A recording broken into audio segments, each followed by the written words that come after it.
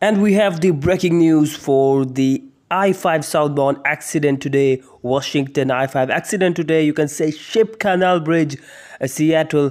So yes, Seattle, a two-car rollover crash has blocked all the lanes of southbound Interstate 5 on the ship Canal Bridge in Seattle.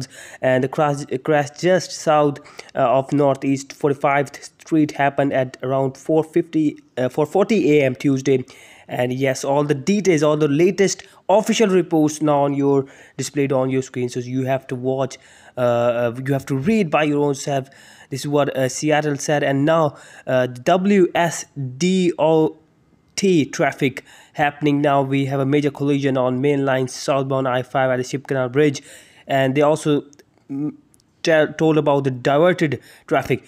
And yes, another Annie North Lake Way rescue swimmer has entered the water to search for the possible person in water as a result of vehicle collision.